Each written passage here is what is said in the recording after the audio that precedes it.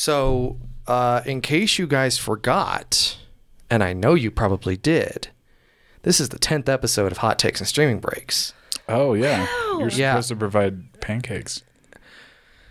So, earlier today, coincidentally, I actually brought in big cups, the Reese's Big Cups with the Cocoa Puffs in, or not Cocoa Puffs, but Reese's Puffs in them. Uh-huh. It doesn't sound like a pancake, though. Well, it's really close. You've really disappointed us today. You know what? And did those make it here? Yeah, they did. They did. No, they made it here. Did they? They made it here. They were in the, I don't know if they are anymore. I don't know, but our sign is blinking. Our sign is doing whatever it wants. Sometimes it's an avatar too. If you're listening to this, we have a TV panel that's got our logo on it here in the Studio 809 6035 podcast studio thing. And sometimes it flicks to Avatar Way of the Water. We are not sponsored by Avatar to the Smurf movie Way of Water. No. However, it likes to channel it's not magenta having, or well, it's not magenta because it's display. If it were print, it'd be magenta. What the heck is it on here if it doesn't display red? It's red. RGB. Yeah. So it's got gray, so it's green and blue that work, and then the red doesn't. I'm just thinking about how I want to name the monitor James Cameron. So anytime we talk about James Cameron, we're just talking about this monitor that insists on being blue. And then we have a drink. And then we have a drink. And then we end up dead. And it's like, that was only an hour long. What the heck happened? So today, I'll have you guys know, before we get into this episode, this was my second day riding into work. And it was an adventure.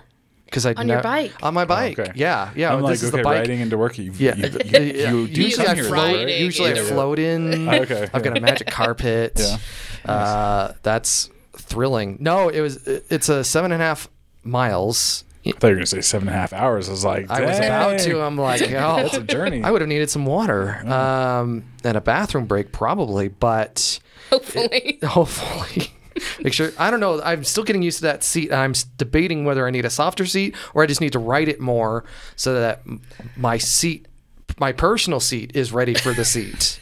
I think that's where I'm at. No. Yeah, but it's a lot of fun. I've never ridden that far on a bike ever before, and it's all downhill. I haven't done the other way yet. But while it's a little bit warmer, but riding in the street is so interesting. And getting used to, again, we were talking about gears. I was talking about gears last time around. Gears of War? Or? Yeah. Gears, when you're going up that hill and you're like, all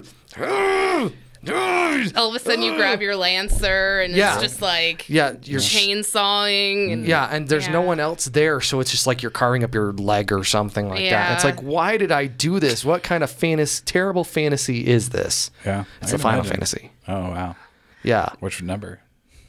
I don't know, but this is the Oops All Gaming podcast, I think, isn't it is. Yeah, today we're going to talk about a lot of gaming. Isn't that's the fun trope? It's like, well, how can it be Final Fantasy when there's 17 of them? Or I guess there's like 20 with all the, or 30 or 40 with all the spin-offs and stuff. I don't know if anybody's laughed at that joke in a good 15 years. I just did. Yeah, we were talking about stuff that we don't like people doing, and I remember I was on Twitter, and I'm like, remember on Twitter you would do... Are you back on Twitter? I've been on... So I got rid of my personal account, but I've been on Twitter, writing it out until the sun scorches the earth and boils away the oceans and all that stuff. But there was a thing where you'd have like Will Wheaton and stuff. They'd be like, name of location, I am in you. Oh, yeah. And it's like, that is horrifyingly awful. And people kept saying it. That's like a Chris Hardwick thing. I remember saying it. I've said it. Victoria. Are you still on Twitter?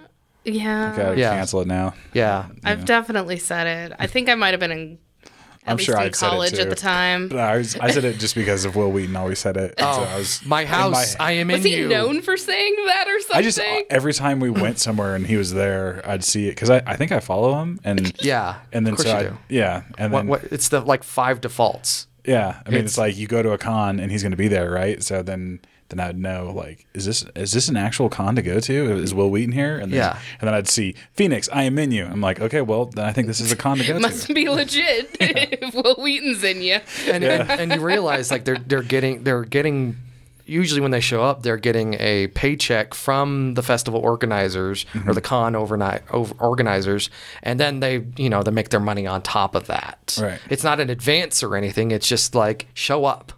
Because then we get to put you on the huge Tweet concert that you're listing. here. Yeah, exactly. Yeah. Phoenix Comic-Con, I am in you. Maybe that's like a contract thing that he has, and he has to announce Like an that. obligate. Yeah. That makes sense, though. I will never be an influencer, fingers crossed, but I'm waiting for the Not if you cross your fingers like that. Right. Well, like is that how double, Spock would cross quadruple? his fingers. Definitely not going to be an influencer like that. Live long and prosper. Also sign this EULA because you have an embargo on this new energy drink. Right. That What is it called? Spock's drink. Oh, thanks for breaking your It's called Logic. Oh, Lord. You got Logic in the blue can. You get Emotion in the red can. Yeah, and it's got Leonard Nimoy, not Zachary Quinto's Spock.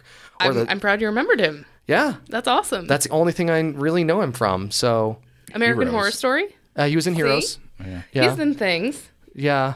And that's about it. Yeah. I think. I think that was like a decade ago. Heroes was a long running show, good show.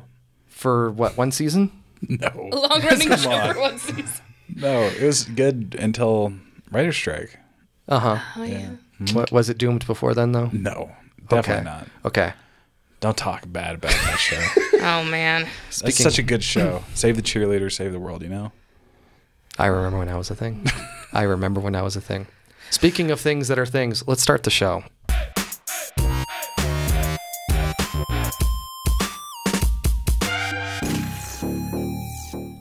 Look at this show that we're doing. Yeah. Hello and welcome to Hot Takes and Stream Breaks, the bi-weekly pop culture podcast brought to you by 6035 Media. I put the right name in here this time. Woo. I'm your host, reporter Nick Raven, and joining me in studio, I did not remove the virtually. I am really behind on this. The guy who watches too much TV over to my right here, Kelly Karnetsky. How you doing, buddy? I'm doing okay. That's fantastic. And then in front of me, because we moved around this table, we're all in the view now. We've got account executive Victoria Constantino. How are you doing? I'm fantastic. Fantastic. We've Ready got for some spicy takes. Oh my God. Are you ready to receive the spicy takes or are you ready to deliver the spicy takes? Well, considering this is maybe the last podcast before Valentine's Day, I think we could all give and receive some spicy takes. This is the show that you give to the person you love. Yeah, Yeah. absolutely. Yeah, I want to get some like polos in pink with like hot takes and stream breaks in the stitched in Embroidery. whatever, and industrialized onto here, Yeah. applied, and then like some hats. Oh yeah. In that like baby Pepto-Bismol pink. Yes, Okay. absolutely, and they're Pepto-Bismol boxes too. So we're always delivering them, and inside it's just like an origami fold out that says "hot takes." Oh. Yeah, I'm gonna go to the board and Yeah. see if we can get something like that for whatever it is that we do down here For Valentine's Day. for Valentine's Day, or just forever, because we are the gift that keeps on giving forever. I mean, we didn't stop for holiday break. Oh, we kept going? We kept going. We did And not that's how we stop. made it to episode 10. Wow. Yeah, exactly. Except this is technically episode 11 because we lost episode 3. And that was entirely my fault because So we should have had pancakes last week. yeah, exactly. So I am totally void. I'm not in any trouble Well, no, whatsoever. no. Yeah, but last week you should have been in trouble. Yeah, and now I'm not. Dad, I'm not in trouble. Mom said I was in trouble. Dad said I'm not. Anyway, our main event today, we are going over the first 4 episodes of The Last of Us. Did you get caught up too? I'm caught up. We are all caught up. I'm good. You're good. We're good. I've been good. That's good. Good. But before that, we're going to get into the news.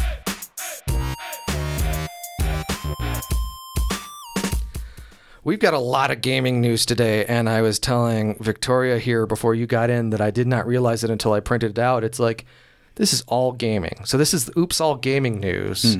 And I started looking like, hey, maybe there's some movie news. I'm like, scroll. Nah, we're good. I'm all right. So this first story is for Victoria. Woohoo.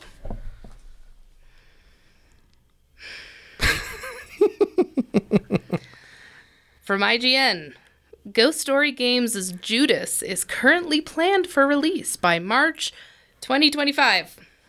Good Lord, that's a long time. Yeah. This comes from Take-Two's quarterly earnings report, which outlines that it has 87 total games planned for release between fiscal 2023, the fiscal year we're in now, which concludes at the end of March, and fiscal 2025, which ends at the end of March 2025. Speaking to IGN ahead of the earnings release, I asked Zelnick if Judas was included in that 87 number, and he said yes. Keep going. Keep going. There is a part 2. Yes, there's a part 2 there. We did have some slippage in the last few years, he said. We feel really stable right now. I feel great about our upcoming schedule. Of course, there's always the possibility of some slippage, but the teams seem to be functioning really well, and I'm optimistic about delivering great titles to the marketplace on an ongoing basis. Yeah, isn't that great? So this is almost a nothing burger because he's just broadly speaking about everything. These 87 games that they're talking about through the next 2 years, essentially. That's a lot of games. That is a ton of games. But when you consider half of them are NBA, 2K, whatever, like, then it's like, oh, okay. But still, 43 and a half games is a lot of games. And the at least 20 and a half are the Game Boy Advance ports of NBA. Is that what the notes say? No. So do they count? Do they count each SKU? Yeah. I don't know if it's individual SKU or if it's the actual game and then they like count the ports or the cross, because you build we know we're game developers. All you have to do is just open up your IED, your development studio, and you go save as PS5 game. Yeah, and then PS4. Yeah, and then a special edition for each one. Just a different cover art and a metal case. Right, exactly. Yeah. And then Xbox, and then PC, and then Game Boy. Save it. Right, Game Boy. Exactly. Game Boy, and DS. And Neo Switch, Geo. And Switch. Yeah, Switch is still out there. And Linux. We need a mobile version, too. And mobile version. Don't forget the Linux. Mac, Yeah, don't forget the Mac port. Yeah. Nobody on Mac plays NBA 2K. This is a chicken and egg thing where it's like if they did a 2K game, an NBA 2K game that'd be for the Mac, number one seller. Exactly. Like Steve Jobs would show up and be like, "Man, I've been really, I'm really passionate about design, but I really want to dribble the ball on my machine." Right? Yeah. Maybe more Tim Cook, I guess. Yeah, maybe now. Sorry, Tim Apple. So Judas is famously, and it's been now a month and a half since they unveiled it at the VGAs, the Video Game Awards. You weren't here, unfortunately. You're going to talk to us about that. And I figured you would have had the hottest take of them all. I have the hottest take of them all? Yeah, on Judas. On Judas? Yeah. All right. Oh no! I wasn't. I just feel like I'm gonna get in trouble. No! It looks fine. You heard it here first. It looks fine. It looks fine. It looks like a game. It looks like a game. It looks like Borderlands. Like that wacky. It doesn't look like Borderlands. It looks like a BioShock clone. But with Borderlands humor and characters. I don't know about that. Yeah. There is one clip in that trailer that is staged, or whatever gaming term you use, exactly like one of the starting scenes in the first BioShock. Sure. And that's when I checked out. I was like, there's homage. Smurf and then, mode on. Yeah, and James... There's homage, and then there's doing the same thing again, and I am extremely worried about that. I, of all people, want another BioShock game. They did one. They did 2 of them. They did 3 of them. Thank you. Did they? Infinite? 2 and Infinite. I'm sorry, the sequels. There was 2 sequels. There was 3 of them total. Yeah. 3 of them total. Yeah. Exactly. I haven't played Infinite since it came out. I've played it within the past year. Yeah. I think just because I had a PS5 and wanted to play something. I'm bored. Let's just play this. Yeah. Yeah, exactly. Yeah. And I would love a new BioShock. And if that's they're making one, Sean Elliott's the designer. Well, that's what Judas is. But in space. Yeah, Rapture is now. I'm holding my breath. Yeah. We'll see. And that's how spicy it gets. Are you entitled to the oxygen from your tank? No, says the space god of space. That took me a second to figure out. I'm tentatively excited, considering it's been 10 years this year, like in a month or so, since Infinite came out. And they fired everyone 9 years ago, almost everyone, and redid the studio as it used to be Irrational, and then it became Ghost Stories, and they haven't released anything since. And there's been rumors over the years of mismanagement and Ken Levine being a perfectionist and also not knowing what he wanted at all ever during development. So that's pretty great. So yeah, just highly skeptical. Yeah, highly skeptical. I think if Potential's we're there. Yeah, even there's been some slippage. A few years. So that's a great term. Did you never beat Infinite? Did you? No, I don't beat any games. So. No, you don't beat any game unless you have to platinum or get all the achievements or beat it on the hardest difficulty. You don't need to finish Infinite. The ending is the best part. Well, the ending cutscene is the best part. Yeah, you can go on YouTube for that. Yeah, but it's been like 8 years or something. So it's like, would you even make it? I mean, it barely made sense then, but now that you've been removed from the game for so long, it's vivid in my head. So okay, yeah. Photographic memory. So it's old news to say that BioShock Infinite's gameplay is not the best. I distinctly remember that from the original game too. It's like, this is great, except when I have to play it. Yeah. I have that problem with Remedy games too, except for Max Payne. Yeah. Think about it. Yeah. Yeah, I think that's the only one. I haven't played Control though. I need to play Control. I hear it's great. I got it for free on EGS. Haven't, but I don't think my machine will run it very well unless it's a slideshow. All right, number 2. This is yours. Okay. So this is from Apple Insider. Myst is coming back to iPhone and iPad for 30th anniversary. A fully 3D version of Myst dubbed Myst Mobile. Oh, wow. Yeah. It's really original. Myst Touch. Right? I missed. That was so great. Is getting an iPhone and iPad release. Created 30 years ago, the legendary puzzle game Myst was a commercial success and even helped accelerate the sale of CD-ROM drives. It's true. Oh, I didn't know that. How did you not know that? That was like we need to buy a new computer because I can't play Myst. Yeah. Okay. I bought this CD coaster. Yeah. Wow. Now Myst Mobile will make its way to iPhone and iPad, driving iPad and iPhone sales. I'm just kidding. I just made that part up. I've been waiting to buy an iPhone. I was getting really excited for that. I was like, dang. This Maybe they'll have a product red for just Myst. Samsung's like, man, how are we going to sell phones if we don't have Myst? Exactly. Seriously. Yeah. Okay. So it says the title is a port of the 2021 remastered original, which has been available to play on PC and Oculus headsets. Yeah. So you get your VR experience. I almost bought Myst. My dad was on tour. He had to go overseas, and I'm just going to tilt this camera up just a little bit so you can see more. I think James Cameron's been really messing with it. Yeah. I think that's what's going on.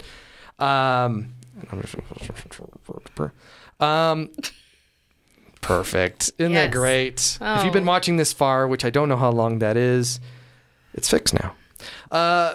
So my dad left for Australia. He's like, I'm going to buy you 2 games. I'm like, cool. Myst. And a second copy of Myst. I almost... Just in case. So I got Dark Forces. Yeah. So I got Dark Forces and Myst. And I'd never played Myst. I always just remember it on shelves. It's like, that's a popular game. I should probably own or play that or something. And they convinced me not to. Good parenting. And I don't remember what the other game was. Maybe it was... Grand Theft Auto 2. That wasn't out yet. Oh. This was 95. So the original wasn't even out. Oh. Yeah. Jurassic Park Chaos Island. No. And not Trespasser either. So I remember playing Trespasser at like 320 by 200 on my machine that didn't have a 3D accelerator. And it was like everything was dithered and ugly. And it ran at like 5 to 10 frames per second at like half clock speed.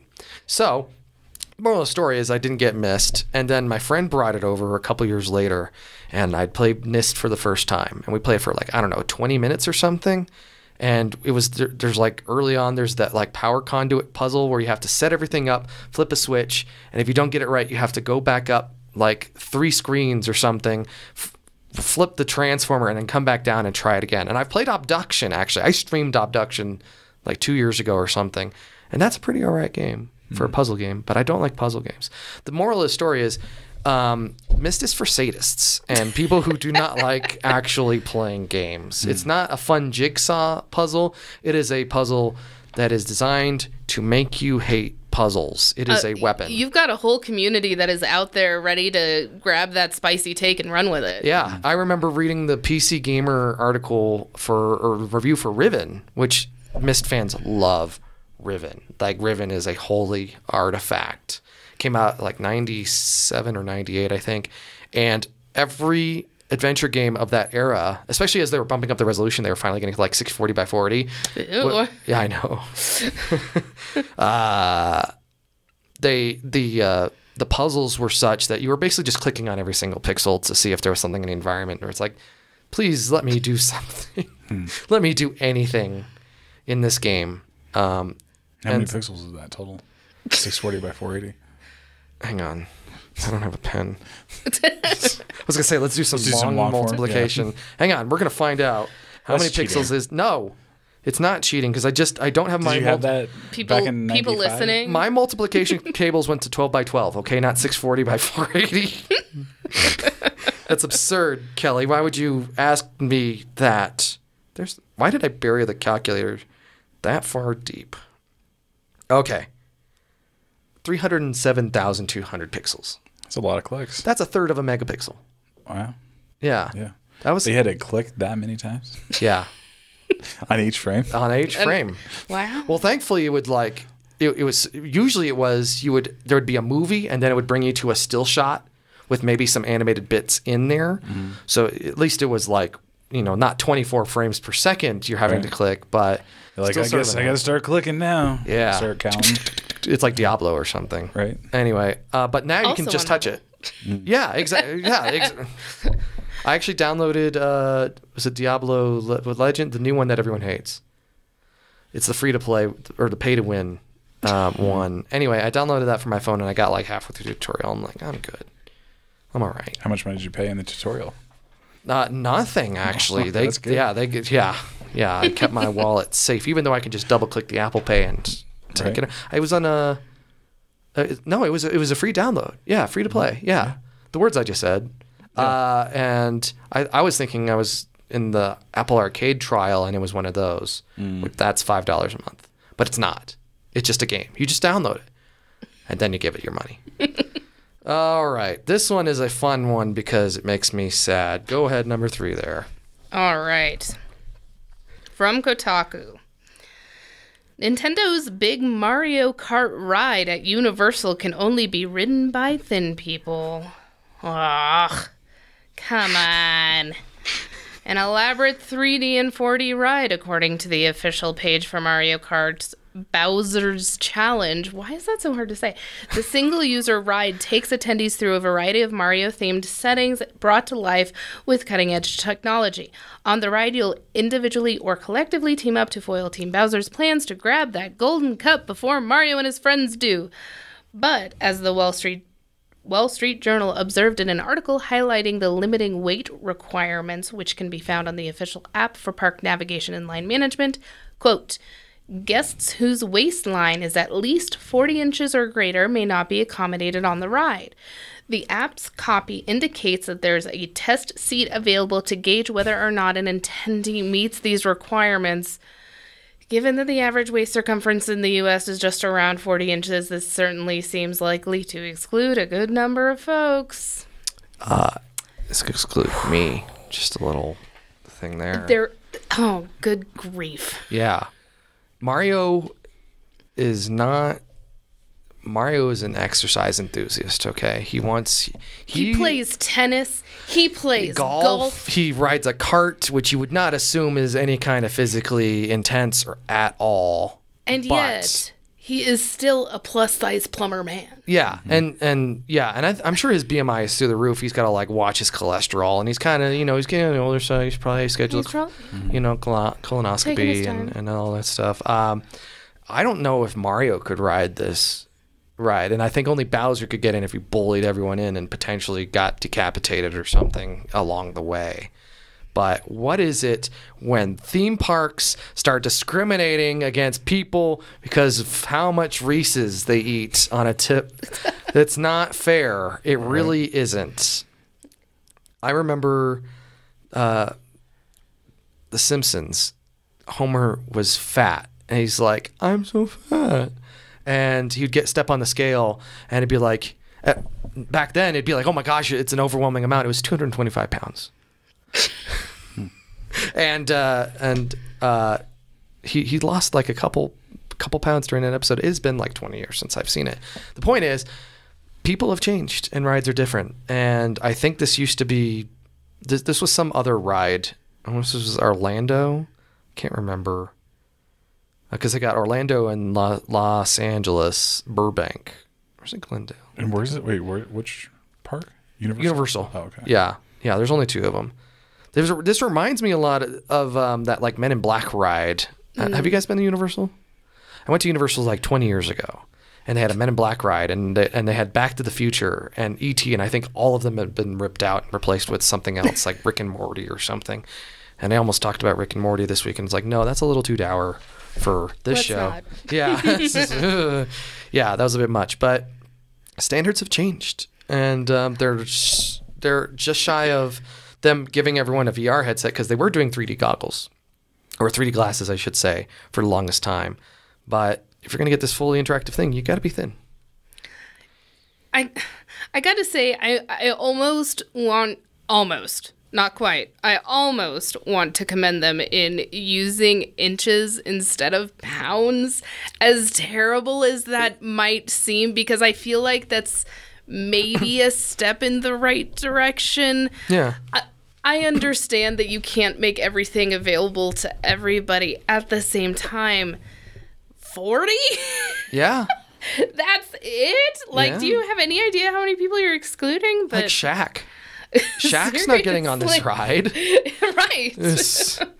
I don't know. This is also, I suck at theme parks, and I don't go on many rides, and this would be the one I go on and I couldn't do it. Yeah.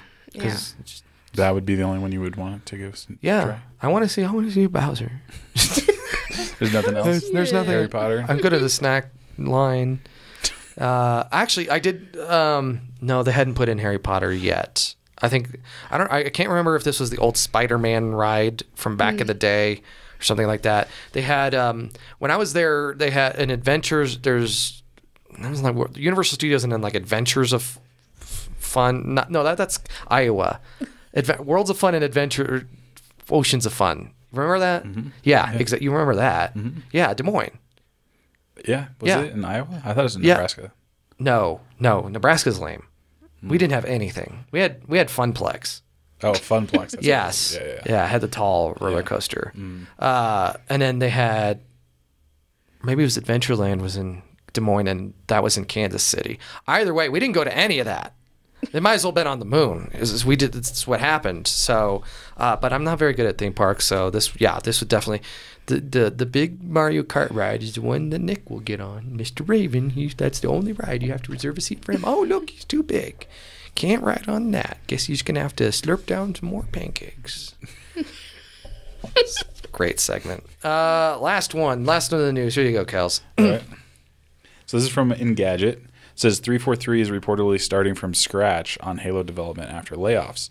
343 Industries in Halo may be here to stay despite Microsoft's mass layoffs, but that doesn't mean it's business as usual for the franchise. Bloomberg sources claim that 343 is effectively restarting Halo development between multiple changes that include the loss of at least 95 jobs, including directors and key contractors. Notably, the studio is reportedly switching to Epic's Unreal Engine after both a leadership shuffle and struggling with its aging in-house platform, Slipspace. That's a word. Yeah. It's even breaking from its familiar story-driven gameplay, according to tipsters. Yeah. So Interesting. I figured it needs to be called 343 now. Since yeah, I noticed that, and I was just like, I'm going to let him go with that. Hey, they're restarting, so I'm restarting how I say 343. Yeah, 343 industries now. I actually so speaking of that, I'll get Teams messages through my AirPods, and it'll be like, from Teams, such and such a room, Victoria Constantino says, visit this website, https://youtube.com/view/ID equals 3,478,300. And it's like, and it does not stop. It does not. Also, Siri's terrible, but that's a whole other thing. But really quick, since we're on that, there's one thing that on AirPods that I was really surprised that Siri did. So somebody told me a date, right? And it said it was, I can't remember what the date was. Let's just say it was February 1st, but they put 1 Feb. But Siri, whenever it announced it automatically said February 1st. I was like, whoa, I thought that was really interesting.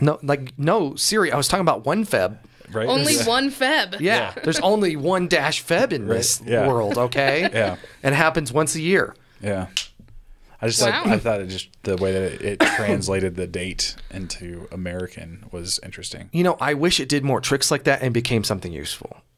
I mean, it's useful to me. I wish I could uninstall Siri and install Google Assistant, and it would make everything. I believe so her name. much. Oh, isn't her name Cortana?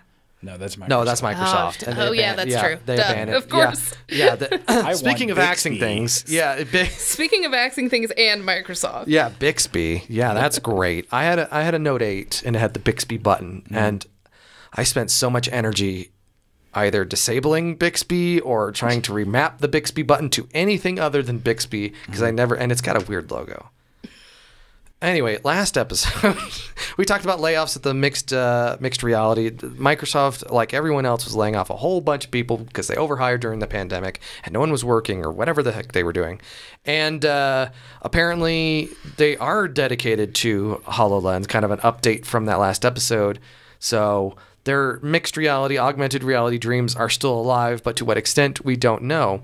But 343 was one of the other parties that were affected by that, as well as some employees at like ZeniMax, Bethesda, and they just had their showcase actually not that long. They showed off like Redfall, a couple other games. They're going to have a separate event for Starfield, and they also released Hi-Fi Rush, which I downloaded immediately and have not played. So fantastic. But in regards to 343, I had Halo fatigue around 2. So this was 2004, and I bought Halo 3 because FOMO, and I have not really cared about Halo in like 20 years. And we played... That's impressive, actually. Yeah? Why? Yeah. Oh, I'm still very much into Halo, but in the way... I don't want to interrupt what you were going to say. No, go ahead, because we might be reaching the same point. I could care less about Destiny. That's not where I was going. But I played a lot of Destiny, not as much as Kelly has, or the second one. That was the first one. No, but you played the second one. Oh yeah, but not as much. Yeah. Oh, because I mean, it's more. It's double. It's double the Destiny. Yeah. Double the Destiny. Yeah, I just got sick of paying money. Yeah. To Destiny. Well, it wasn't my destiny to pay them money. That's pretty good. Wow. So the point I was going to get at is that I haven't liked anything that 343 has put out in Halo at all. We played Halo 4 co-op. It was a 4-player co-op, if I remember right. On like, what we played on the most difficult one. Too. Yeah, that's what you do. Legendary. Legendary. Yeah. With the. I mean, we're just that good. Yeah. You know? Like, nobody else has beat it. On Legendary. Yeah, we're just pwning noobs. You know, was it the Sangheili skull with the 2 blades and stuff like that? I don't know what it is they're doing. I'm playing. Well, I'm playing as in I'm trying to play Infinite on my PC, which granted I don't have a fancy PC. Okay. But it chugs on Infinite so bad. It is so slow. And I don't know if they just do a awful time optimizing that game or what they do. Yeah. But I cannot get it to run well. Yeah, I don't have that problem with other games. So I don't know what they're doing over there for something that, like you said, has been a concept for the past 20 years. Yeah, and it's interesting that the company that made Windows cannot make a game that runs well on Windows with the Halo Infinite badge on it. I didn't like Halo 4 at all. I don't like anything that they've done with that franchise ever since. There's something weird about Bungie and then Destiny. Like there's just the je ne sais quoi of what Bungie does, and Joseph Staten, even though Joseph Staten came in late into like the last year to help Infinite get out the door, no one has ever been like, yo, 343, you've done an amazing job. And that's despite the talent there. That's despite their technical prowess. I'll tell them, you guys did a good job. Oh, man. Thank you, Kels. Thank you, Kels. And that's not to disparage the people working there, but maybe the management is not that great and they don't know what the heck they're doing. Yeah. Or maybe it's just time for it to take a rest. Yeah, maybe it just does. I mean, we have infinite one. An infinite one. We have so many shooters that are free to play now that are honestly more fun than Halo. Yeah, Fortnite is amazing. Yeah. Have you heard of that? Warzone. It's like PUBG, but with cartoons. Fort? Yeah, dude, there's forts in there, I'm pretty sure. Yeah. It takes place at Dancing, night. I only know about the dancing parts. Yeah. And Travis Scott had a concert in there. And I saw it. Did you? I think it was Marshmallow. In fact, I just watched a video essay on Marshmallows do a concert in Fortnite, so I know it's Marshmallow. Actually. Well, but Travis Scott did one too. Maybe he did. Yeah, because I remember it. And he was... Because you were there. I was there. I was in there in the Fortnite. You were flossing? No. I don't know if I'd unlocked that. Okay. I don't know what is flossing. The dance? I know what it is. I know it's a dance, but like, what is it's it? Dental care. You dance. God damn it. It's however you want to dance. Just call it flossing. I think of what's the one that Conan everybody does? Will call you boomer. Yeah, God, I know. What's the one that Conan does? He's like the ventriloquist or something. He's like snipping. Isn't that his dance? That is his one dance. Conan? Yeah, the Conan. Accurate. Yeah. I wish 343 the best, but also I wish they would know what the hell they're doing, figure that out, put something Halo together. Games. I mean, Halo Lens. Oh my God, I just figured it out. Oh man, here we are. That's Bring what's back going Cortana. on. That's what's going on. I'm sorry, I didn't know what you said. Can you repeat that? But she's gonna be in your face this time with the Halo Lens. Or maybe it's a monocle.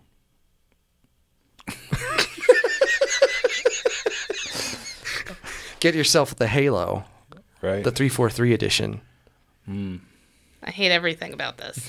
Or it's a... Oh, God, There's James! James, stop it. Stop it, James. All right, we're going to... The screen is blue again for those who don't watch. Now it's not. Now that you've said that. Oh, God, he heard me. Never mind. James heard you. Let's get to this thing that we're going to talk. We're going to talk about some more games. Kinda. Here we go. Main event.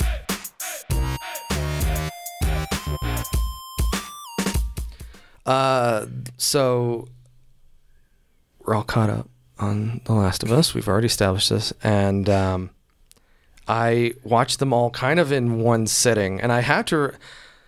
I don't want to rehash like this entire... I actually re-watched our episode from last time just to make sure I wasn't repeating what we had already said from last week. Because last week, you guys had seen the first 2 episodes, and now there's been 2 more. That was longer than last week. 2 weeks ago. 2 weeks ago. Last episode. Last The episode. last 2 episode. weeks of us. The last 2 weeks. Oh. Did you? I don't know if I posted it anywhere, but someone did a meme. It was like the Baja Blast of Us, and it was Taco Baco, and I was like, man, that's real. There's a lot of not sponsored in The Last of Us. Just saying. Yeah. Everything. Really? Yeah. What's prominent brands? Doritos, Sara Lee. I don't remember. Yeah. Everywhere. That sounds Starbucks. Branding everywhere. Yeah. There's so much branding. Oh. Like, it's like distressed. Mortal but Kombat. Like, yeah. Oh, that I do remember because Yeah. she was like, she rips down her mask and eats the opponent and spits out the bones. I don't know if that was. That's my necessarily- Ellie impression, by the way. Yeah, that just seemed like that was video game logic. Or Yeah. Video game script. A lot of video game script, too. Which is interesting. She would have been way too young to play that game for realsies. Yeah. But no, I was just talking about like everywhere you go, it's very distressed logos that are either very clear. The Arby's, actually. Yeah, Arby's. Yeah, Loved. I remember Arby's. Like Love. Loves. Yeah, Loves. Yeah. I remember that Loves from and this Arby's. last one, this 4th episode. Yeah. But the big Sara Lee truck blocking the road. Well, Sometimes you just gotta cheesecake your way out of there. Right. I was like, dang. I was like, I can't tell if this is sponsored or not. Well, I remember the big news around Transformers when GM went and paid like $16 million to subsidize the production of that movie, and it was like Camaros everywhere, and Buicks and all that stuff. Actually, even further back, Matrix Reloaded, when they had all those Cadillacs, because they used 30 or 40 of those in different stages of being shot up. Yeah. And it's like, these are the new Cadillacs, and they had the new phones and Powerade, strategized architecture. I always remember that campaign. The Matrix, the promotional campaign around the Matrix was the second or third one really were absolutely incredible, and I missed that because they had new phones and all that stuff. Anyway, Last of Us. The first thing I felt watching The Last of Us is like, man, is this 2011? Because okay, go on. I know, right? Go on. Yeah, am I slipped back in time to a point where we were making zombie dramas, apocalyptic, violent zombie dramas? Because we were talking last week about Walking Dead, World War Z, it was the peak of zombie drama. It was peak zombie 10, 15 years ago. And that's when this first game came out. Right. I don't remember what year it was. Was it 2010, I think? I can use a calculator. I can't determine when things come out. I don't have that knowledge. Anyway, but this is a game of that era. And so here it is, showing up kind of late. Here's this zombie thing. Do you remember zombies? And I'm like, I do, from a long time ago. So a long time ago in movie and media timelines, it does feel conceptually a little old. Yeah. Because none of us have played the games. Right. We've continued to not play the games. Okay. Right. Just making sure I remembered that right. Yes. I thought you were... No. Well, no. Just literally was there more remember. to that? No, Yeah, I don't know. I think it's a fresh take on stuff because I've watched all of The Walking Dead, just finished that, and I was upset with that. And so... In what way? The ending, and then knowing that there's 5 different spinoffs, instead of ending the show the way they should have, they're just maybe it'll show up in a spinoff. Why not? Yeah. So I think this is just a fresh take on that because I was definitely getting Walking Dead fatigued. Oh, another season, another bad guy somewhere, and then you can start the whole process over. Yeah. I hope it doesn't turn into that. Yeah. Hey, we were talking last episode. Thank you, Kelly, for not even saying anything. I just caught myself. How many shows can they make it? Because I don't know how far in the game this is. And are they going to do the sequel game that takes place 5, 10 years later or something? The sequel is supposed to happen in season 2. I definitely was reading that. So I guess they're doing a season per game, which is pretty impressive. How many episodes are they supposed to be doing? That I do not know. Okay. And from what I've heard about from folks that have played the game is that this is pretty on beat with the game, and also arguably maybe too on beat with the game. Oh, well, I'm blissfully ignorant then. I have heard, quote, this show is boring if you've already played the game because it is maybe too much like the game. As somebody that hasn't played it, I think it's extremely compelling, and maybe I should have played the game. Yeah. I mean, I have seen video comparisons where they show scenes frame by frame, side by side. And I just think that's cool. Actually, I don't think that's a bad thing. I think it was really cool that they're very faithful to the script and decided to do it. Yeah, and I like that too. But I'm wondering if maybe they do it too much, and I just don't know because I haven't played it.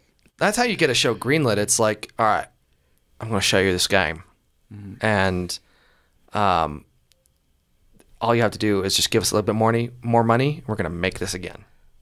Don't even think about it. As a show, yeah. We're going to take this cutscene that is a video. Sorry, am I hitting? There you go. Oh yeah. We're just going to reproduce this frame for frame. It's not going to cost you much. Okay. Right. We're just going to green screen. Yeah. We'll just take some of the stuff out of the game and just put it in here. Yeah. Where we're missing stuff. And to its credit, it's well produced. It looks good. It's there's production value in here. It looks really, really good. and I had a point in there somewhere, but it's lost forever. Do we want to talk about episode 3? Yeah. Actually, if we want to dive right into that, since we've already done episodes 1 and 2, go watch last episode about 1 and 2, where you guys kind of talked about where they set up. They're fleeing Boston. The whole thing. There was I don't know how I felt about the fight in the Capitol or the grenades. Spoilers, by the way. Big ol' spoilers. Big ol' spoilers. Yeah, that scene. Interesting. There were parts like when they touch the mushrooms, the magic mushrooms, and it's like, oh, it's gonna wake up thing somewhere else, and it's like that was a cutscene or something. Like that's a game mechanic. Yeah. Like they're wandering around gathering stuff because they're low on supplies. They need 3 of this, 4 of this. Don't touch this magic mushroom. Don't touch this magic mushroom. Absolutely. Yeah. I liked how they opened the second one with Indonesia and Jakarta, and they're like, "So how do we fix this? Just bomb the whole city." Yeah, yeah. You're just screwed. Sorry. Yeah, it's just how it works. How did Cordyceps in there? So yeah, I had a really really good point in there somewhere, but it's lost forever. Episode 3. You want to start that? This has been before I'd seen any of them. Everyone was like, "You gotta see episode 3." And I recalled, because I watched the last episode, I'm like, no, episode 3 is going to be garbage. And you're like, oh, Nick, don't jinx it. I'm like, well, I just did. And it turns out like me and Andor. Yeah, exactly. So episode 3 is not. It is great TV. Yes. It is great TV. And it is divergent from the game. And that makes me wonder if that's, besides the elephant in the room of we're going to have 2 prominently gay characters, which doesn't happen often enough, I'm wondering if that is not what is going to make the show great when he does deviate. Because, I mean, if you've seen Chernobyl, we know that Craig Mazin has a ton of potential. He's really great at what he does. I want to see it more. Mm-hmm. I want to see episodes like episode 3 again. Yeah, and I think that worked out. It's a love story over the course of a very, very long time, 20 years. Something like that, yeah. I had a really good point. I was so enthusiastic that Amy Poehler and NBC were happy to let Nick Offerman reprise his role as Ron Swanson. That was your point? Yeah. No, the other point's lost forever. But this one I've been waiting on. I was waiting to spring that on you because as soon as I saw his prepper house and the guns and ammo magazines and his wall of guns and his security, it's like he's just playing him. He's just playing the bureaucrat, Yeah. That's what But he's so handsome in this. It's with the long hair and the beard. Yeah. I forgot. I was like, yeah, he didn't have long hair. In Parks and Rec. He had the mustache. Yeah, absolutely. What did you think of Bill? He's Bill. There's Bill and Frank. Frank. Yeah. What did you think? So I'm one that hates filler episodes and backstory episodes of shows, but I think this was so early on that it was good. Like, I was really surprised because that episode actually made me cry. So it made me cry too. Yeah. So 100%. Yeah. But I would like, I could. It was very like there's some predictable parts, and so like I knew what was going on right away. Like I was like, oh, okay, I got it. But like I still liked it because I liked the whole prepping and then the overtime and everything like that, and then still bringing in Joel and Tess into it. So it's like, hey, this is how we loop it together, like to bring it back. So I thought that was good. Well, filler episodes are great if they prove to have value. But they never do. That's why it's a filler. Yeah, bottle episodes. Right. Yeah, I guess it wasn't a bottle episode. It was not a bottle episode. You're telling this story to bring humanity and to show, why it's important that they showed up here. It all had really good motivation. And the acting is just on par. It was pretty great. It was on par. It was kind of baseline.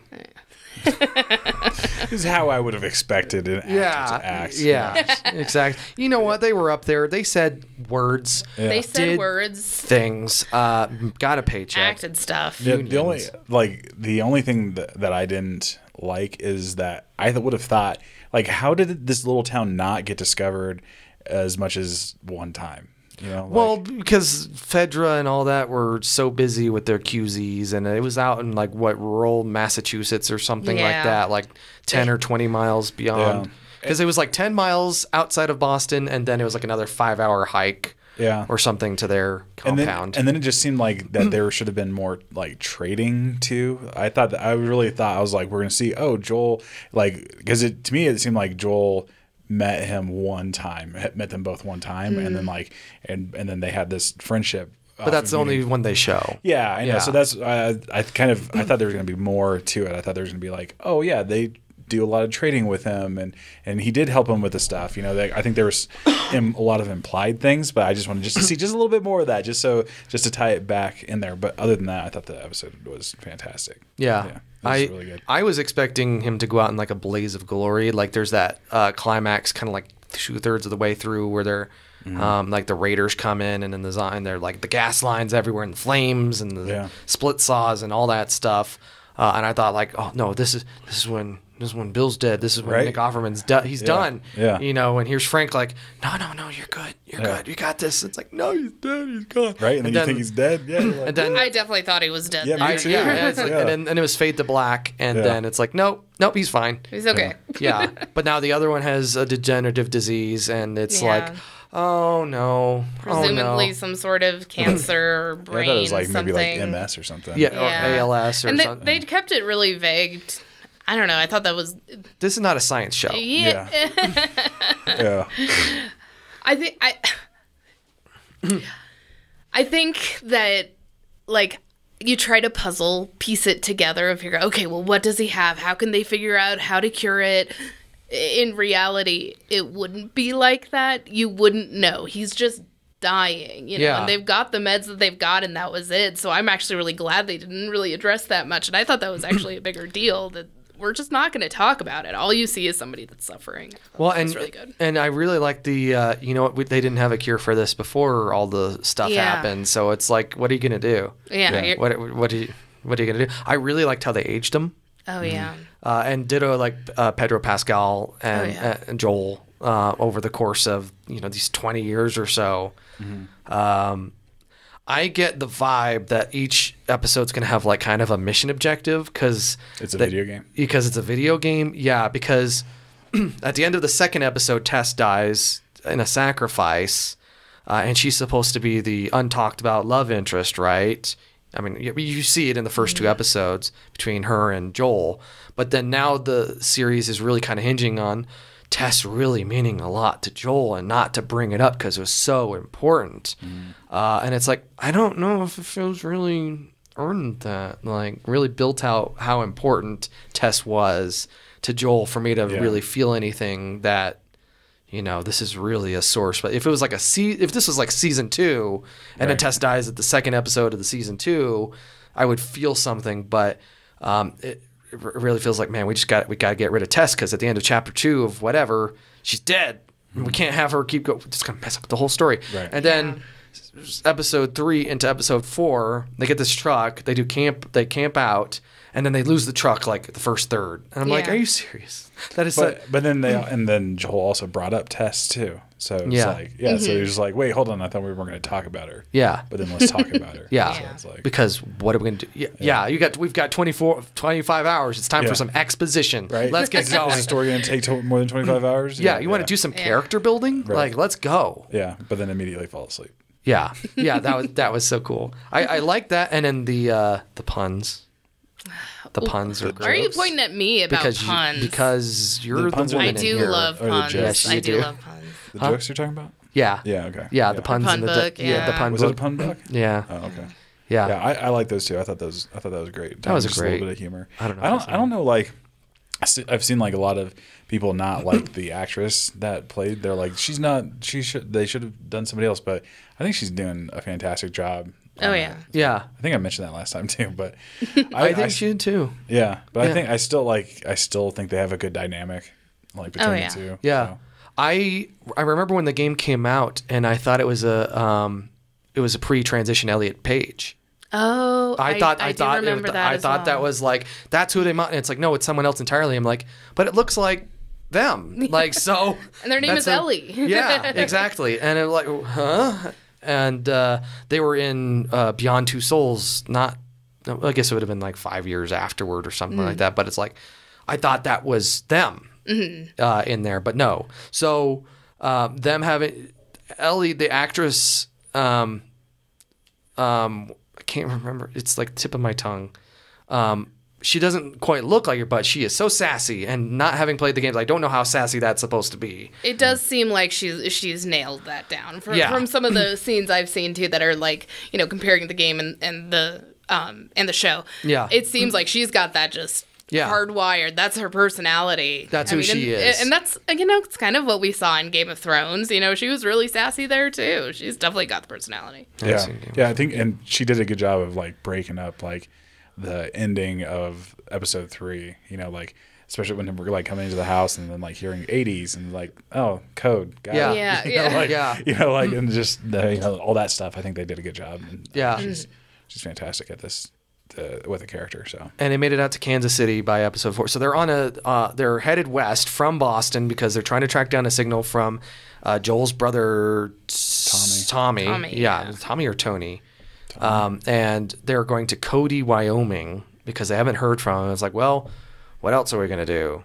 So let's go west and do this because the Fireflies want Ellie because she's immune to the fungus among us.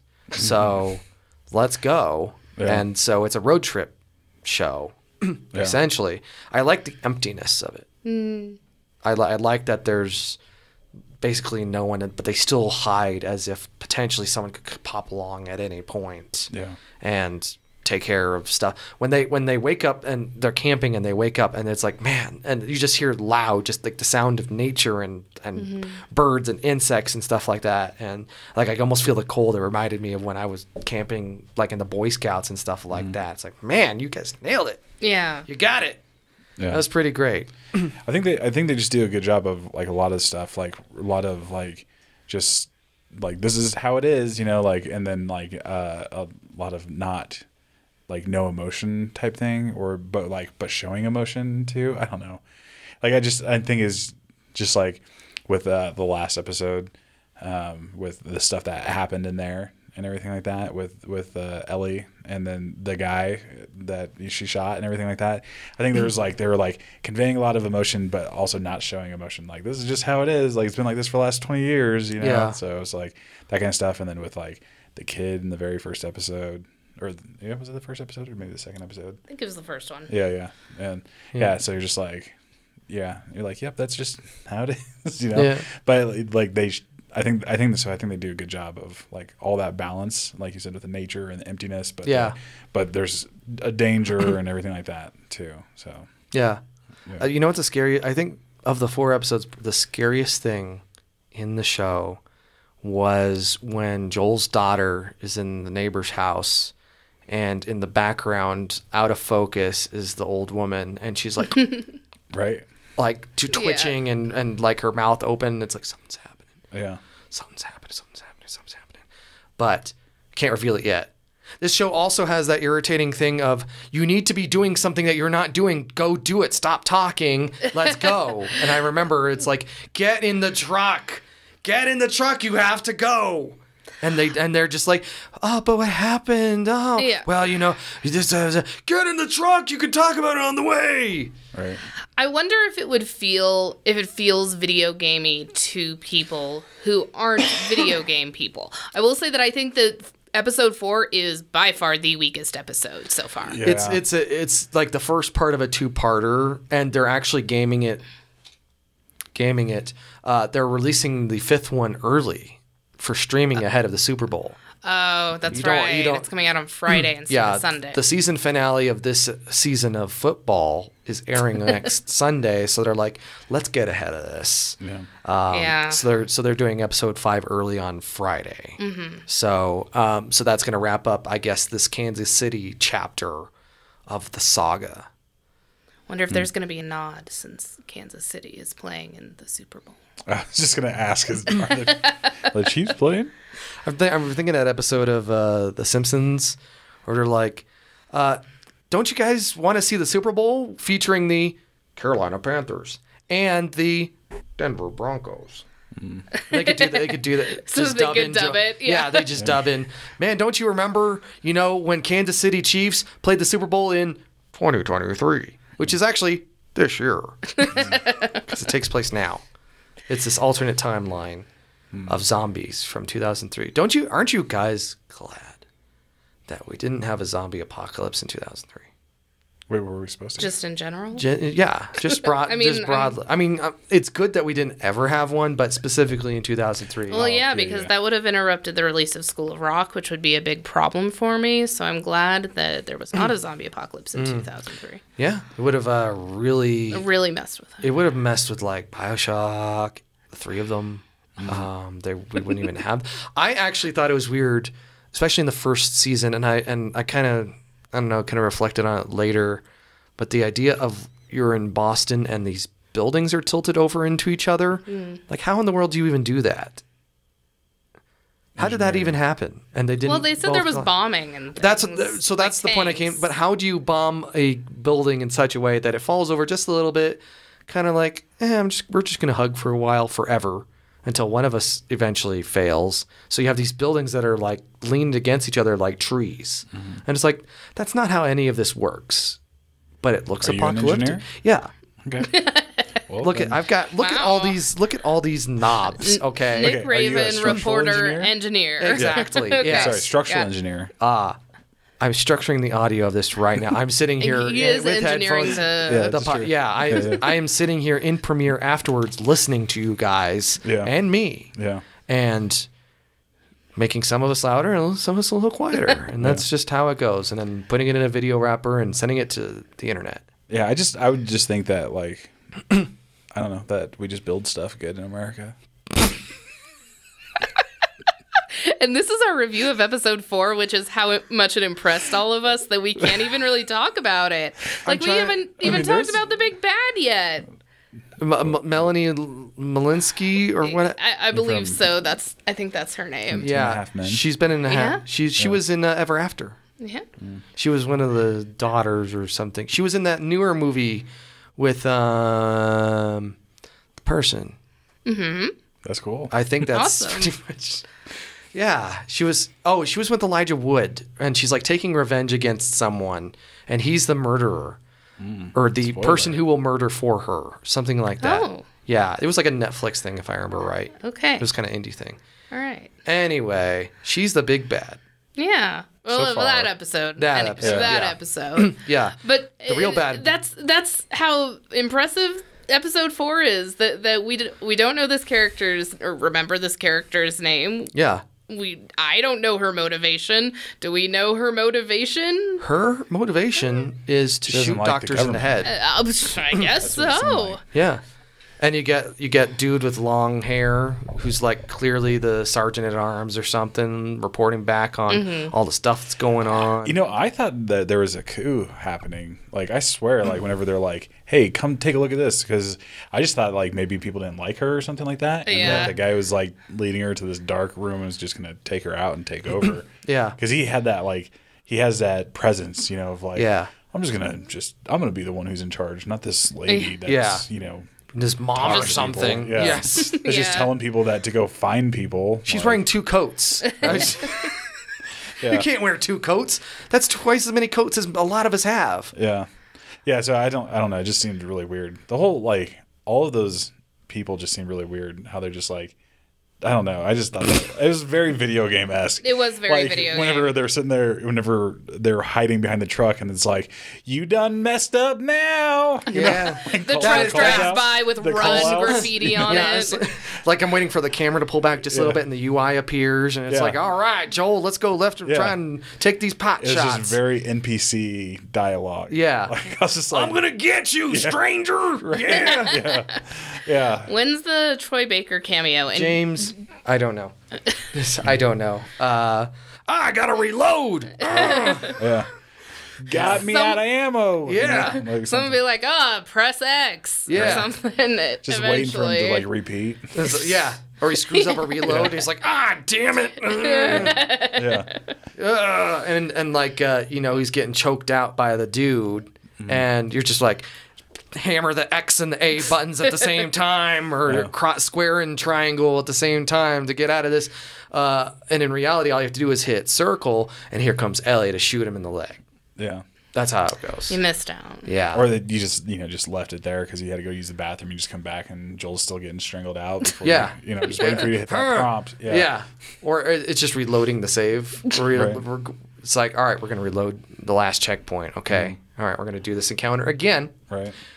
See if you get it right this time. Right. That would have made the game, this episode maybe more interesting. Is like, all right, here is Joel screwing up like 20 times, and then the show continues, and no explanation whatsoever about why. And it like he screws up slightly differently, and then like the screen goes red, or well, I don't know what the fail state is in that game. Like The Last of Us. Is it a quote? Yeah, you die. Call of Duty. Yeah, Call of Duty. Yeah, quote. we are now embarking on a great journey. General Dwight D. Eisenhower. Right. Yeah. Well, maybe it's like Dante's Inferno, where it has quotes that show up from Dante to let you really talking about himself on this journey that he's on. Yeah, it's a little weird, but I get what they're trying to do. So, yeah, yeah. Gosh, could you imagine? It just pops up and it's just quotes by them. Right. It's like, gosh, I hate shooting zombies. Well, do they even call them zombies? I don't know what they call them. They don't call them like walkers. They don't call them like the ones they they do have the clickers. Yeah. I remember that from the game too. Yeah, but then that I haven't played. What are the rest of them called? I don't know. The fun infected. I think they do call them infected. I think maybe. Yeah. Actually, it was pretty creepy when they touched the magic mushroom, and then like all of these dead people start animating to life and rushing the Capitol building. I'm like, oh, okay. Oh, and the kiss. Yeah, the kiss was pretty intense. Yeah, and she cannot freaking start her freaking Zippo, her just regular lighter. I forgot about that. I thought that was just... But apparently that's shot for shot from the game, too. So I'm just like, I really want to appreciate it, and I guess I'm really appreciating the adaptation. But as far as a show, it just makes me a little concerned. I still really love the show. Yeah. But I'm a little nervous, especially after the lackluster 4th episode. Yeah. Yeah, I mean, they've got to have the slower episodes to it. Not every cut can be a single, okay? That's how it goes in this industry. I don't know. There's some other good shows out there. I'm trying to think of how that scene looked like on the PS3 with like far fewer polygons and stuff like that. Or it's just like triangles coming out of the mouth and like a texture or something. It's like, this should be grossing me out, but man, it's so just high definition. Anyway, final thoughts on The Last of Us. We're gonna keep watching it. Maybe when I said that episode 3 was gonna be the bad one, maybe it was episode 4. Yeah, maybe you're just off. One. Yeah, because you started late. Yeah, so. That's what I'm thinking. And then you like screwed up on one of the podcasts, so it's like you were behind. So it's a trend. Yeah. So that's what's going on. Is this so just add one to anything else? Okay. Yeah. Just carry the one. Yeah, just carry forever. That one. Yeah, forever. Forever. I don't like this story. Yeah. Before we leave, because I totally forgot, and I didn't write it on. I did write it on here. You have to talk about Poker Face. I have to talk about Poker Face. Yeah. Poker Face is an incredibly good show on Peacock, but I don't want to talk about Poker Face. What do you want to talk about? I want to talk about Skinamarink. What's Skinamarink? Is that on Peacock? It's not on Peacock. It's on Shudder. Are y'all familiar with Shudder? That sounds like one of those Crackle services that it's like, man. So kind of. It's exclusively for horror movies. Now, I'm not the biggest horror movie person, but I've seen quite a few of them. Okay. Like quite a few of them. Just incidentally.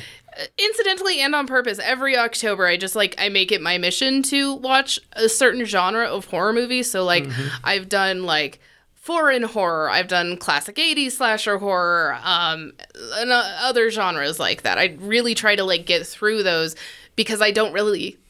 Not that I don't like watching horror. It's just not usually in my scope. So I have to purposefully... Anyway, point aside, Shudder is actually a pretty cool streaming service. Does it have Event Horizon? Maybe. Oh. I don't know. Do you like that movie? I've never seen it. That's the movie. That's the horror movie for. I do need to see it. Yeah. I mean, and it's maybe it's Paul W.S. Anderson's best movie. which is saying a lot. I know it's a good movie. I just haven't seen it. Anyway, Skinamarink. Skinamarink went viral. I want to say maybe it was like on TikTok, maybe like even a year ago, because the concept is, and this doesn't spoil anything because I don't know if it's possible to spoil this movie. Okay. 90s style shooting, like handheld camera shooting. Uh-huh. 2 kids and a dad. The dad disappears overnight, and so the kids are home alone. So we've all seen something either on the internet or a picture or something where it's like, oh, that's a dark corridor. My brain is playing tricks on me. Maybe I can see something spooky down there, but maybe it's just my brain playing tricks on me. Well, the point of Skinamarink was to do that for a movie, which I think is a great concept. Absolutely play with psychological horror. But there are so many things that take you out. And so I have a question that maybe this is for hot takes. Give me your hot takes. Okay. Is it the responsibility of a movie to scare you, or is it of a horror movie to scare you, or is it your responsibility to sit in a room in the dark by yourself to prepare yourself? Whose responsibility is that? So does it fall on the viewer to condition themselves? Yes. And to get into the mindset? Like playing... Okay, that's fair. Kelly says no. I don't know. Like, I think of scary games where it's like I only play it in broad daylight with all the windows open, and it's like, am I really just playing... Am I playing a horror game at that point, or am I playing an action game that's really dark? No? Yeah. No? Yeah. You don't see that? Mm-mm. Okay. I don't know. It seems like there's... Conditional, maybe. I think there's some conditional. Like watching a scary movie in a theater versus on a... I don't know. However, the opposite of that. So I'm of the opinion where it is not my responsibility to make sure that I'm sitting in a dark room. You can scare me with all the lights off. Uh-huh. I've seen plenty of movies. Like, it's why I can't play Prey 2016. 2016? 2017. 2017. Yeah. It is something about that environment truly terrifies me. Really? I have a hard time playing that game because of that. I cannot tell you why, but the game did a great job on that one particular aspect for me. Me as the player. Sure. I think the movie should be the exact same way. You are responsible for scaring me. I am not responsible for turning off the lights. I was going to say, like, BioShock would freak me out a bit, but Prey 2017 was a little easier. And I am a scaredy cat. I tell you, I don't like playing the scary games. I don't like the original Thief scary game. The rest of them, not as much. So but the first the argument for Skinamarink is that it is the Gen Z version the TikToker version of Blair Witch. Oh is the right response. If you can't tell by my tone yet, I hated Skinamarink. Oh, okay. That is bubbling over. I hated Skinamarink, which is why I really wanted to talk about it, because it is getting really viral, and this is one of the love it or hate it movies. Why is it going viral? So, because there's nothing else for Gen Z to do. I know. 2-minute videos about pie crust and stuff, or Skinamarink. I'm not entirely sure why it is sticking with Gen Z, because it is supposed to take place in the 90s. You've got this grain on the camera that does not represent 90s grain whatsoever. It is supposed to be mimicking handheld because of the amount of grain. Uh-huh. Yet there are many shots that are clearly on a tripod that's panning over, so it completely takes you out of it. There are... And these are just steady hands. Oh, my God. But there's nobody to be holding the camera. Oh. Because the children are very young. They're like 4 and 6 or something like that. They're very, very young. So who's holding the camera? Why does the grain look wrong? You might not recognize it, but it's because it's not 90s grain. Mm-hmm. They have toys strewn around the house that are not toys from the 90s. The house is not decorated in 90s style.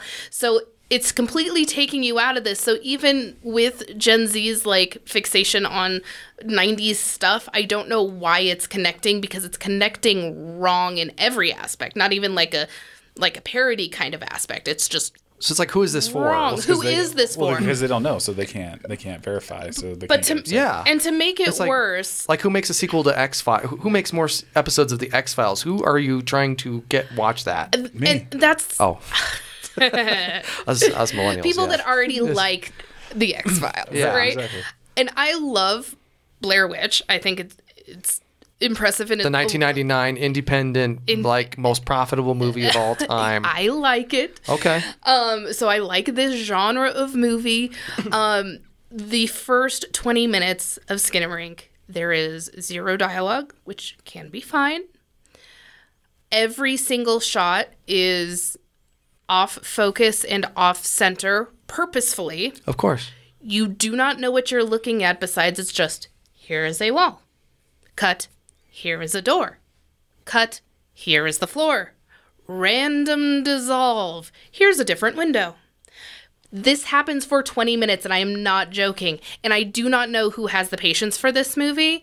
And I watched it at night. Granted, I was sitting next to my husband, but it's not like we were trying to be distracted. We were trying to give it everything it had. And it was so boring. Were they artistic dissolves? No. Well, I mean, they were dissolves. Did they have a purpose? As somebody who's an editor, they do not have a purpose. The purpose of a dissolve is to pass a period of time, typically. Was it supposed to do that? I don't know. It did. It passed the period of time in which you watched it. 20 minutes passed. Yeah. Seriously, I am so confused by this movie. It didn't have a plot. It was not scary. It had a jump scare every now and then that didn't solidify, at least for me. Maybe I am not the right audience. That is the only thing I can guess, because I thought this movie was garbage, and there are tons of movies that do this theme better. Mm-hmm. And so I can't fathom why it's viral, besides that it's slightly different than Megan that's out, which is actually a good movie. There was an episode recently of I don't know if it was Half in the Bag or Best of the Worst, Red Letter Media, where it was like the last season or something like that. It's this 2010 indie film, and it sounds exactly like that. They have, so all of the sets and all the props are made out of 8.5 by 11 paper. Like they have an MRI machine that it's like it forms the casing, but then it's just 8 pages of 8.5 by 11 on top of it, and then like cut to edges and stuff like that, and random shots of people and then not people, and then like the worst audio you've ever heard from every indie film that has a budget of no money. Reportedly it was like a $5 million budget, but they must have spent it on pizza or drugs or something. Clearly, great episode of that show, but they're watching it and nothing makes sense, and there is no plot, and things happen. That was the other thing I was going to mention. So Skinamarink cost apparently only $15,000, which, again, if this had been a successful movie for me as a viewer, I would have been like blown away. Sure. But I love slow, boring movies, which is why I don't get it. I love like a ghost story where there is a good 15-minute one shot of Mara Rooney shoving her face full of pie. Like, I like. What movie was that? A Ghost Story. Oh. I'll send it to you later. It's pretty particular. Is it scary? No. Oh. But it's when we got 15 minutes of Mara Rooney stuffing her face with a pie. Yeah. Okay. And I love these movies that take their time very quietly, very slowly. That is a genre I really enjoy. So to watch something that I thought was done so poorly in that was almost offensive for me because I enjoy that stuff. So I don't know, if somebody is listening to the podcast or watching it on YouTube, they should comment and tell me what I missed. You can even send us an email too. Send us an email. What did I miss here? Send an email to podcasts@6035media.org. That's 60 spelled out. And tell us, I am the director of Skinamarink. You don't understand my art. That's fine. That's a good starter, and then you can say whatever you want after that. Okay. And then we can talk about that. So you said it's on Shudder, right? It is on Shudder. It did go to the movie theater. Like, I think it might currently be in one of the movie theaters. It came back to theaters or was released in theaters for the first time because it went viral. Oh. So it's at festivals. Yeah.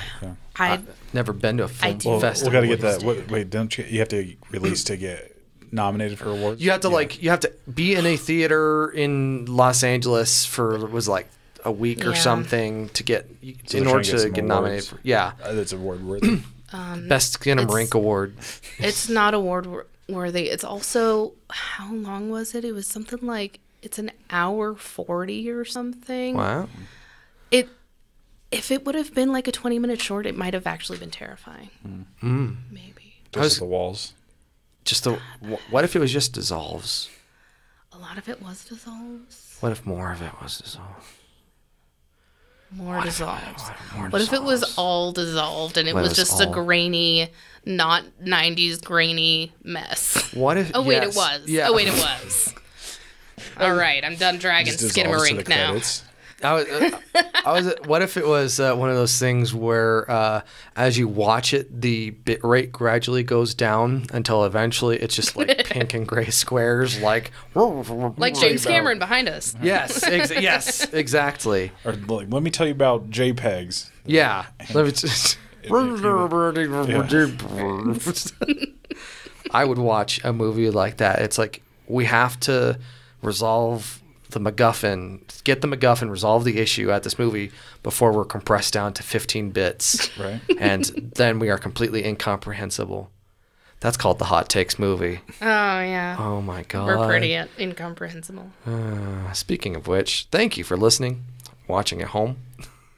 And thank you guys for being here in the studio, not virtually. I will never delete that now because that's just a log I've got to step over and just go through that. But yeah, thank you, Victoria. And I've bumped you guys up to co-hosts in the credits now. So, Wow. Yeah. No additional pay. Oh, dang. Yeah, there's rank 0. That's great. Does that mean we technically went down in pay? You know, when you multiply a negative number by a positive number, it's still negative. That's what I remember. Again, remember, if you have a comment or question you'd like us to answer or address on the air, send an email to podcast@6235media.org. Be sure to like and subscribe and all that fun social media stuff. And when you send an email, put hot takes somewhere in the subject line. That helps us find it. Not that we get a ton of emails, but, you know, it's nice. You know, sometimes it's nice to just wake up and be like, here's an email to Hot Takes. Well, when the director of Skinamarink emails us, I want to make sure he knows to talk to us. Yeah, and it'll be right after the email from Edward that says, I don't have a question. I just want to let you know that I've been listening to you guys for the past 10 episodes. I'm really happy. You've been really the highlight of the past couple months. You guys have been in existence, so thank you. And it's like, well, that's not a question, but thank you. Oh, that's great. Anyway, thank you, and be sure to join us next episode where we eat an entire cheese wheel. We'll have some hot takes for you then, too.